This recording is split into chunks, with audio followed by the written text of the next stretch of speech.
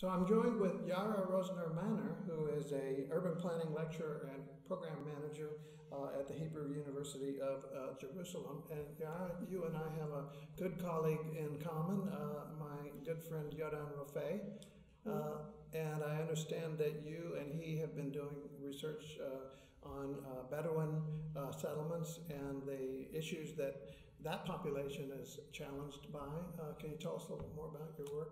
Of course. I would just mention that I'm a PhD student. Yaara Rosner is my supervisor. And what we're doing together is we're trying to map the original code, the Bedouin code, assuming that every human system would be a complex system, and therefore every human settlement that have been emerged by the community must have some sort of internal order, and this order probably is a complex order. And therefore what we are trying to do is to map this internal order of the unrecognized Bedouin villages in the southern part of Israel. And within this work, we learned that there are some sub-orders within this system, but now we can absolutely point and map the full system of the unrecognized Bedouin villages in Israel, and surprisingly, they are all built according to the same mutual code. So it is a very distinguished system, and it is very organized. So that's basically the research. That's a fantastic research, and I think that the lessons are not just applied to the Bedouin community, right? That's a very universal kind of order that exists in many different communities around the world. Yeah, so I've come to this conference trying to widen the research right now because this is the end of the PhD, and now we're looking for widening options. And therefore, well, we don't know yet if we can find these kind of orders in other places. We assume we do, but we don't have enough data and we don't have enough research. And I actually came here looking for this data, looking for these links of information. Maybe somebody else is doing something similar. Maybe some of the other researchers could contribute and we can cooperate. Maybe there are interesting test cases out there that we can look at, etc. So this is exactly, it's my first time here in Africa and the first time here in the conference. So. Well, one of the challenges, it seems to me, is it's not only the lack of data, but also the way of thinking, right? The older way of thinking is much more about coming in a command and control mode and applying financing, applying resources, applying technical know-how, instead of doing what you're talking about, which is learning about the innate order that's there and how to work with that and empower that. Do you find that happening, and are people beginning to change the way they're thinking, or do we still have a long way to go, do you think? Well, here at the conference, I do hear a lot about Southern perspective. I think that understanding the internal order of the existing settlements, which have been made and emerged by their own inhabitants, and therefore they, by definition, reflect the very, very actual needs of the population, because if you're so poor and this is what you choose to do, then this is very important and this is very relevant. And looking from Southern perspective for me would be first of all to understand what we're observing, and then to think together with the population, and which this is exactly what we do in Israel, and then to think together with the population what's next. What would be the next stage? And I can say, according to the Israeli experience, that at the end of the day, yes, it is a master plan. It is a master plan at the end of the day, but it looks totally different than the original one that came top down, according to the Western point of view. So yes, we are in the right direction. Yes, we are in the very beginning. And as you say, it is a master plan, but it's a different way of thinking about a master plan. Absolutely. Right? Different way of thinking about design, perhaps, designing with self-organization, if Absolutely. you will. And the other thing we discovered is that, okay, the formal result would be a master plan, but during the process, so many other sub-processes are happening when you work with communities in the right way, which was influenced very much by you and Christopher Alexander and the other groups that are working in this direction.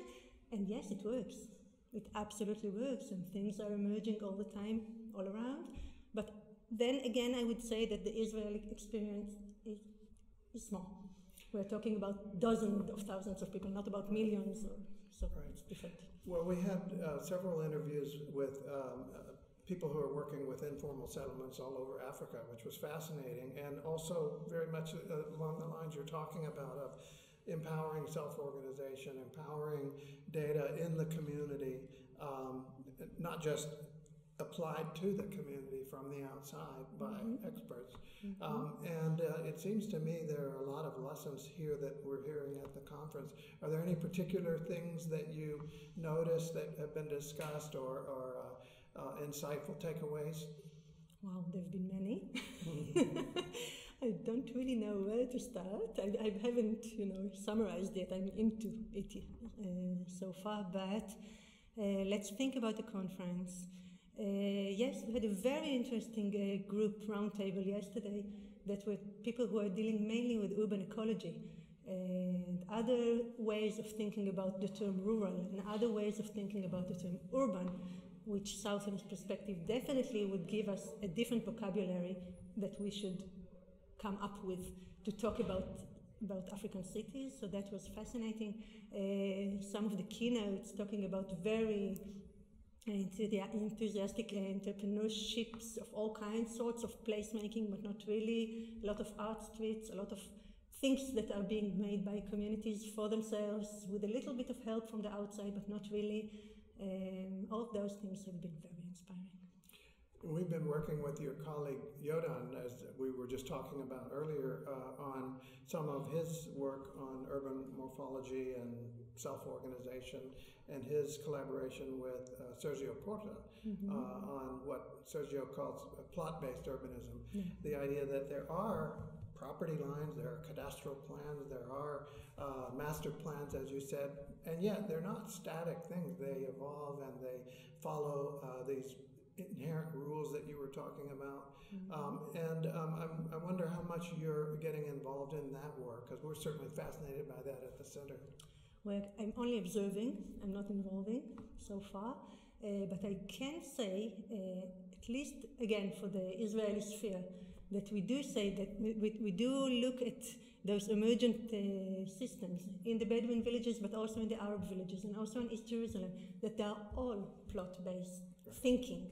They are all step by step, bit by bit. We need this now, so we are going to locate this building, and then the other one, and then the other one, and then the other one.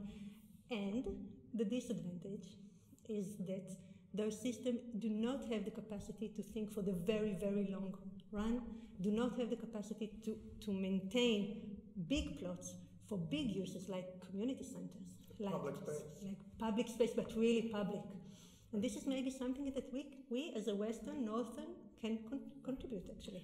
We found exactly that issue with public space because, for example, back to informal settlements, people think that they're just, people put their house wherever. They have plot lines. They have, they tend to have developers who are these sort of cowboy developers, if you will, who come in and create the cadastral plan illegally and then, sell off the pieces. And they have an incentive not to create public spaces. So we're losing the public spaces in the informal settlements. We're also losing them in the market rate developments because of privatization, shopping malls, gated communities, and so on. So it seems to me this issue of how the plots are arranged around different scales, and particularly around the public realm, seems so fundamentally important, and that's one of the things I'm excited about Yodan's and Sergio's work. Yes, I agree that this is definitely the challenge, and may I add, do it according to the very local code is another challenge, but it is a very important challenge to tackle. Because if we don't do it according to the local code, we might do such horrible mistakes. Either waste the little amount of land that we already have for public uses, we're wasting it because the public cannot really use it. That's one option. And the other option is even worse, that everything turns into chaos because you misread reality. So, yeah. That's very true, and I think you guys are doing wonderful work. Yaara Rosner, thank you very much for joining us. Thank you.